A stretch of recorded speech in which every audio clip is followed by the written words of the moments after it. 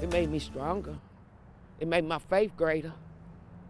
And it made me open up my eyes to who people don't care. Louisville got to do better than this for our seniors. Please. Well, senior citizens who are living at Beecher Terrace Apartments in Louisville believe they should have been given higher priority in the power restoration process. WHS 11's Isaiah Kim Martinez talked to them and went out to other neighborhoods in West Louisville, still waiting for the lights to come back on. Well, power is back on here at the Beecher Terrace Apartments, but it wasn't without struggle over the last few days for the city's most vulnerable with the most critical needs. After days without heat or hot water, Friday around 3:35, and it didn't come back on until about 9:45 Monday. the lights came back on at the senior living complex just west of 9th Street. But I was shouting hallelujah. The wait was over. Regardless, it still took its toll. We were perishing. We was cold.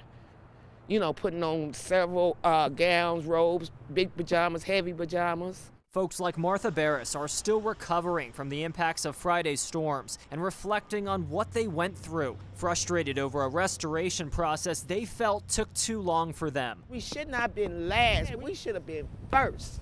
Barris detailed the strain this put on older tenants, many who don't have family nearby. We had people on oxygen.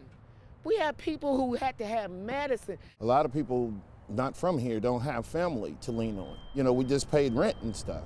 Then it happened. Fellow tenant William Neely praises the effort by Beecher Terrace employees to help where they could, providing ready-made food and extra bedding to their seniors. Meanwhile, over in the Park Duval neighborhood, LG&E trucks line Wyandotte Avenue. Traffic lights remain off at a few intersections south of Algonquin Park. They're getting it done, hopefully. Sooner or later, we'll have lights. Siblings Danita and Vernon Stewart hoping this will be the day for them as the temperatures dip come Tuesday night. In Louisville with photojournalist Destiny Flowers, I'm Isaiah Kim Martinez, WHAS 11 on your side.